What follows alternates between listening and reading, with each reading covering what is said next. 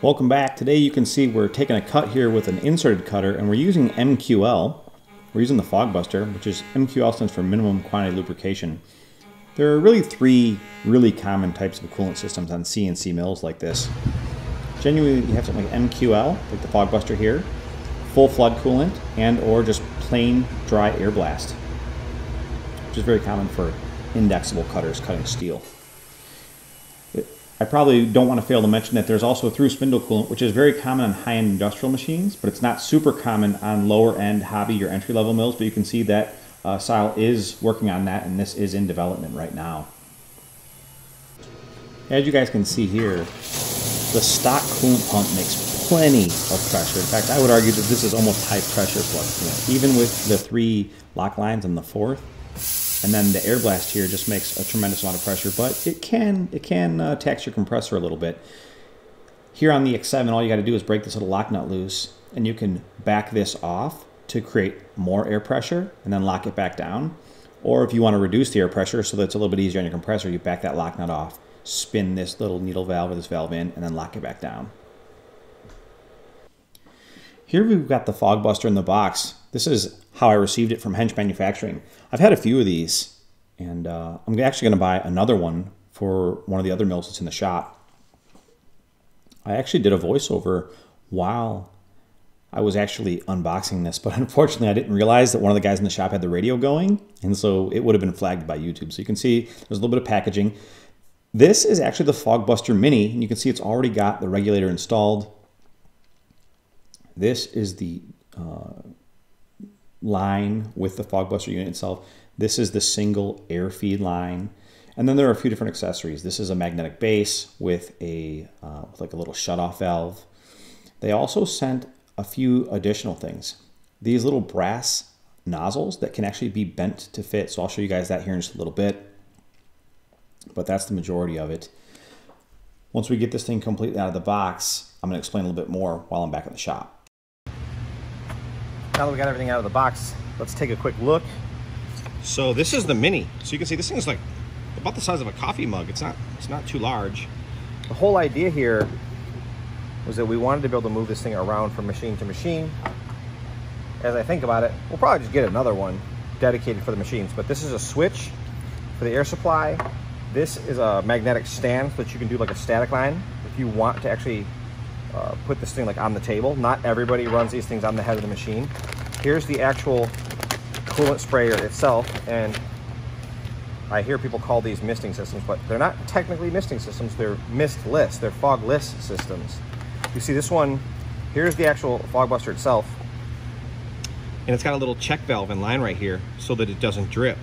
One of the biggest complaints you hear from guys that are running, systems like this is that they don't like the fact that it drips. They only want to provide a very small amount of coolant, which is modulated or governed with this little needle valve.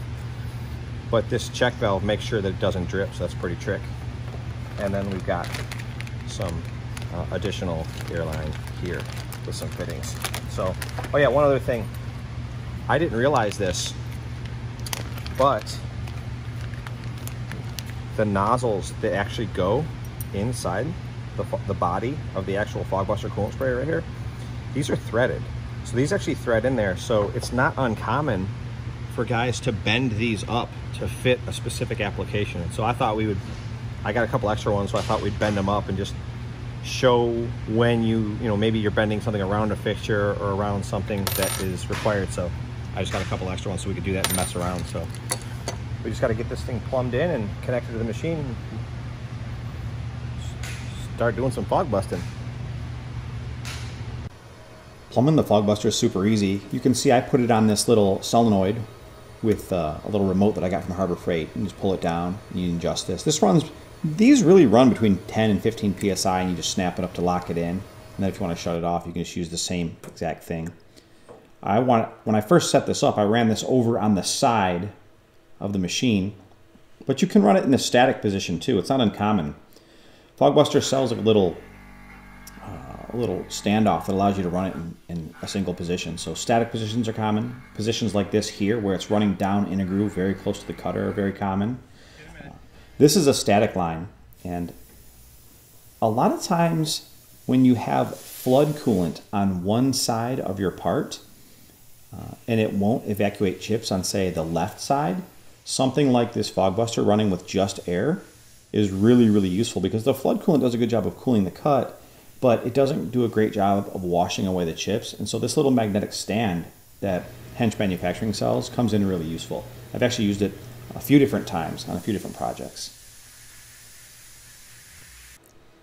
You can see here we've got the Fogbuster installed, and these are just some aluminum shock shaft pliers that I'm using. They don't have any serrated teeth or anything, but I broke loose the nozzle that's on here because I have a few spares that were sent with this setup, and I threaded this one out because I'm just going to leave this one as my straight one. I threaded this new one in, and after I threaded it in, you'll see here in just a second that I snug it down real quick with the pliers just so that it doesn't go anywhere, so it doesn't rattle loose or vibrate loose while we're actually running the Fogbuster and taking in a cut. And then what we're going to do, we're going to use a green Sharpie. We're just going to mark the bottom edge of this so that when we put a bend in it, we know exactly where that bend is going to be after it's threaded back in. So I'm just marking it with a Sharpie. It's behind my hand. It was a little tricky because I had to lean in here in front of the camera. Next, we're going to take this back out the same way we put it in, and you'll see that we now have an indexed location so that we can bend this thing in the correct orientation. So once this camera focuses, there we go. You see we have a nice green line along the bottom edge. And this is just one application where you might want to bend something to, say, shoot air directly down a cutter or maybe around a corner, or there's some special application. It's probably not something you do very often, but this is just a 10 or I think I bought this set of tubing benders, I don't know, for like 12 or 14 bucks off of eBay. You just line up the nozzle, which you can see fits right into that center groove. I line it up in there. I index it so that that green mark is down, and then I just put a little bend in it. It doesn't take very much force at all. Kind of fiddling with it here a little bit. Nice smooth bend. We'll leave it about like that. Now we'll take it back to the machine and thread it in. I was struggling to get this scene lit as much as I would have liked, so that the camera didn't struggle. You can see that the machine is so bright inside that it was really hard to get it focused. But there you have it. Now, if you have a situation where you need to really fire down at the cutter for any reason, you can do that. Like I said, it's not super common, but it's nice that Hench Manufacturing made this feature modular so that these things can be done if they need to without destroying the Fogbuster itself.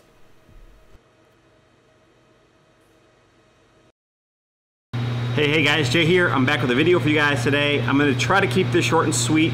As you can see, I've got a porta-cool going. It's literally like 105 degrees outside and it's in the high 90s in the shop. But I wanted to make a video specifically about coolant sprayers. I've got this Fogbuster that I got from Hench Manufacturing. It's the second one I've owned, and I'm getting ready to order a couple more. There are really three fundamental types of coolant. Now this is just going to be, this is a crash course in coolant, literally. There's three fundamental types of coolant. Straight air blast is at one end of the spectrum. Just straight up full high pressure flood coolant would be at the other end of the spectrum. And then somewhere in the middle is something called like a coolant sprayer. Now there are really two types of coolant sprayers. You have something like this that you can get on eBay for 20 or 30 bucks. And this thing uses Bernoulli's principle, just like your high school physics, just like you remember from high school physics. This just goes down into a bucket of liquid.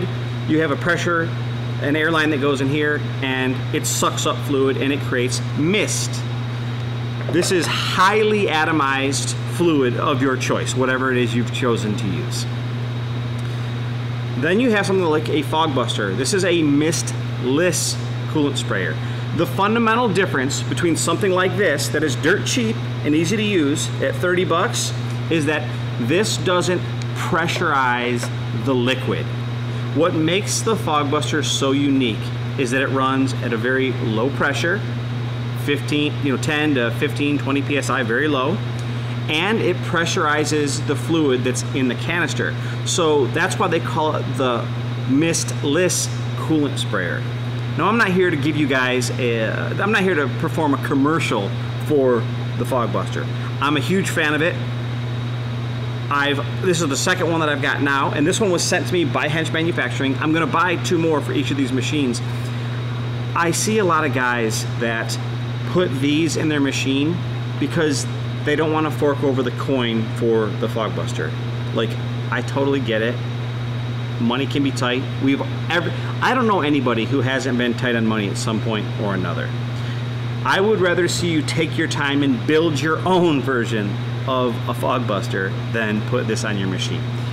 There are a few cases where something like this is probably a pretty good choice. If you're in a wide open environment, it's going to be used extremely sparingly and you have tons of airflow, great. If you have a machine that actually has a mist collector on the machine, which is like a very powerful suction system with filtration, then something like this works great. If you're going to be working in your garage or in close quarters and you're going to be using a coolant sprayer, I would urge you to use something designed more like a Fogbuster and less like a traditional misting coolant sprayer. So that's it. That's the video. I thought I would just share my opinion with you guys real quick. My company, we used to make carbon fiber products, and I used to make the guys that cut the carbon fiber. There was only me and one other guy. I made them wear these crazy respirators. Like I was just, there's nothing worth trading your health for. And I think that's super important. And it's easy in the moment to cut corners for just a second, and then another second, and then another second. And next thing you know, you got a full bad habit going it's not dangerous in the moment, but the effects, the long-term, effects that compound as they add over time just become super detrimental to your health. So hope you guys enjoyed this video as much as I enjoyed making it.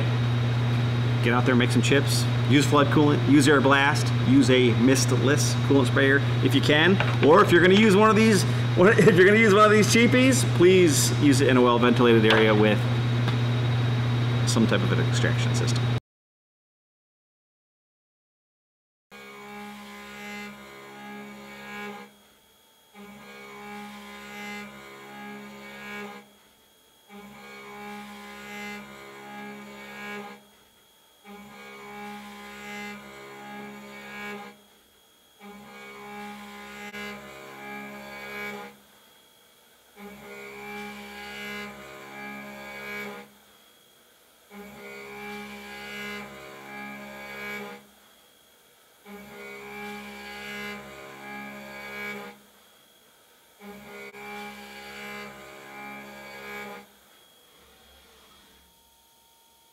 All right, so this is the hose that we just connected. We thought it would be funny just to see what kind of coolant pressure came. We weren't sure if we should use the pump that was in the machine or if we should use a secondary pump like we have on other machines.